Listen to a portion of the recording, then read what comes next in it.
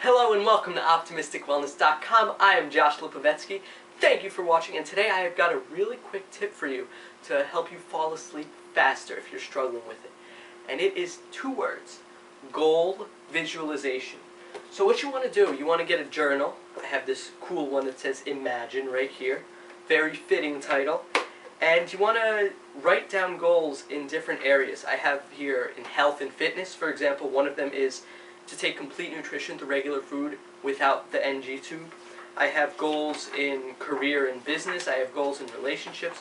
All that good stuff.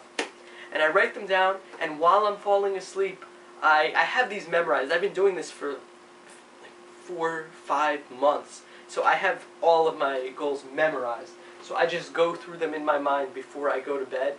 And usually I'm halfway through and I've already fallen asleep. It's incredible. You know how the old saying goes, if you try to fall asleep, it's not going to happen. But if you focus on something else, it will happen. And counting sheep and all that not good. Never works for me. Counting numbers never worked for me either. But this goal visualization worked for me. And that's why I'm sharing it with you, because I hope it's going to work for you. Try it out. Let me know how it goes. And if you can, share a few tips that you have for falling asleep in the comment section below. Thanks for watching, and optimism is the only way.